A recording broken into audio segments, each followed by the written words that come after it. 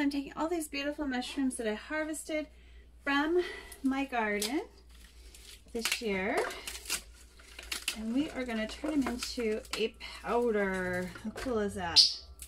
So I have mushrooms. Most of these are oyster mushrooms because they grow the easiest, but I also have a bunch of others, scalaneous mushrooms, and it's going to be, oh, so we've got some of these, aren't they awesome? Some lobster mushrooms. We're just going to make a mushroom mashup, and this I can use for a lot of different things. And after I do this, I'm going to put it in the oven to dry it properly so we don't have any issues. Let's just turn this on.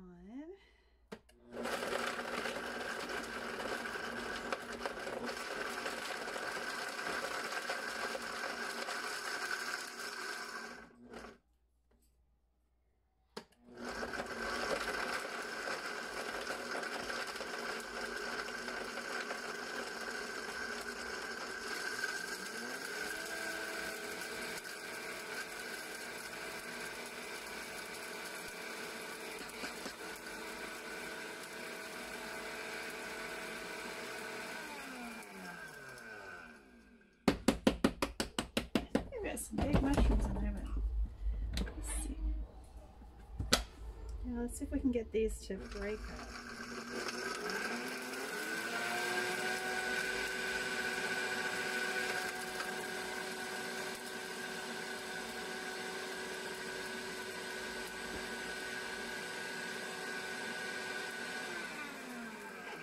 I've been looking everywhere for my paddle and I can't find it. My little thump it down thing that goes with your Vitamix. I don't know.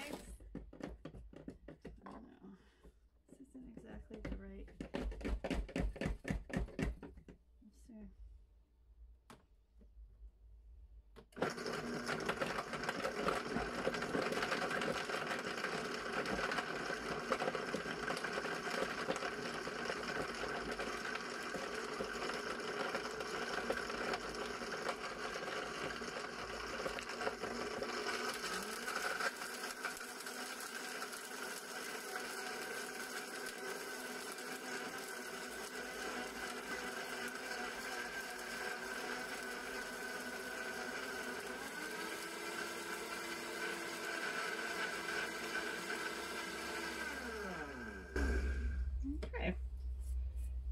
Let the powder come down. Now what are we going to use this for? We're going to use this for so many things. You can use it once it's powdered in masks. You can use it in your food. You can make salt with it.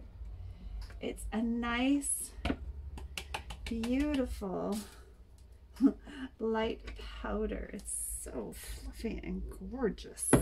And this one I'm going to have to put it in a separate one because it has that beautiful lobster mushrooms in it, which is going to give color too. So you can use mushrooms for coloring if you didn't know. So there's a beautiful example of a lobster. Oh, that smells so good. Lobster mushroom powder. So let's do a few more. And see, we've got this year's, ooh, these are good ones. This year's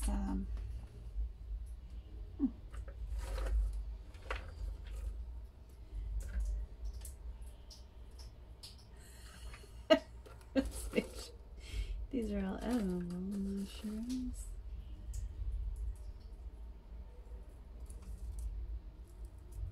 Yeah. Okay, so we're gonna grind these up. Mushrooms.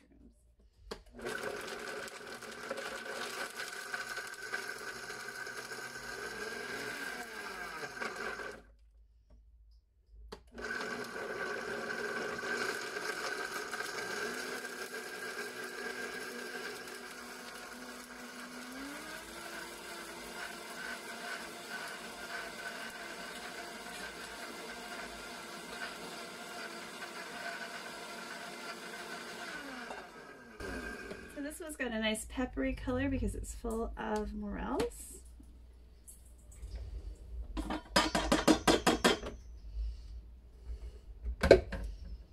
So this is a mixture of morels. I don't know if you can see the difference.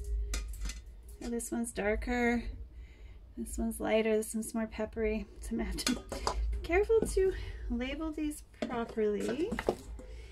And then the last batch are more of these beautiful giant,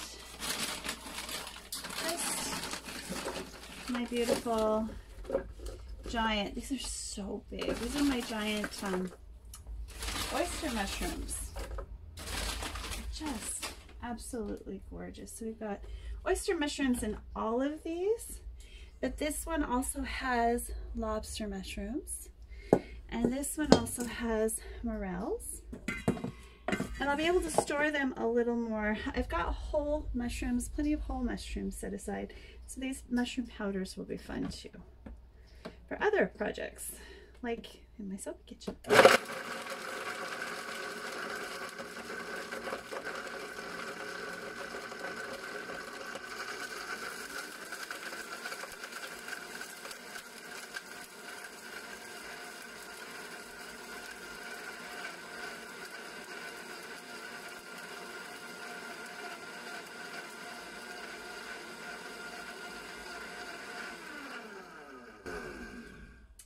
And before I leave you, I want to show you, so these are all culinary mushrooms. We're going to do one medicinal mushroom. This one is super, super light. See how beautiful that is.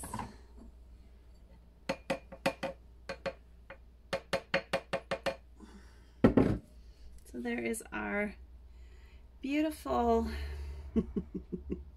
oyster mushrooms powder. And the last thing, look, all this beautiful stuff on here is I'm going to make a mushroom salt. But the mushroom salt we're going to make is with a dried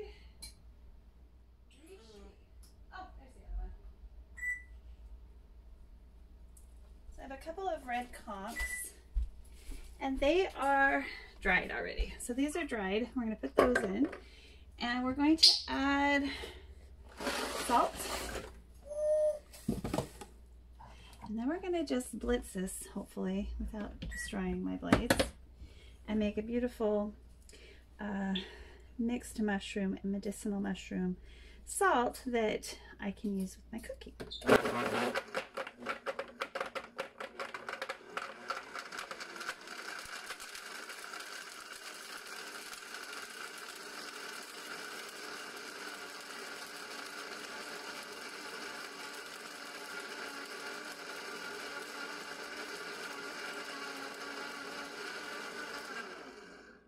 Now this particular mushroom has almost a woody texture, so it's light and fluffy. And now that I've, you can see how fluffy and woody it is. It's a really fun mushroom to add to a salt. I can take this powder and add a little more salt to it, and then use it as I would any other salt. So I'm going to mix in all of the beautiful oyster and lobster and morel mushrooms in with this gorgeous conch salt. Oh, I had fun today. Let's do a little recap. Lobster, morel, and just plain oyster. And all of them have oyster because that's what I grow in my yard. If you enjoyed this, please click like and subscribe, and I will make sure I put a lot of information here on mushrooms, these mushrooms, so that you can get an idea of what the wild mushrooms of Vancouver Island are like. So those two tiny conchs gave me enough mushroom salt to last for a year. So you don't have to get greedy when it comes to Northwest Reishi. You can, a little goes a long way. Look at that. Bye for now.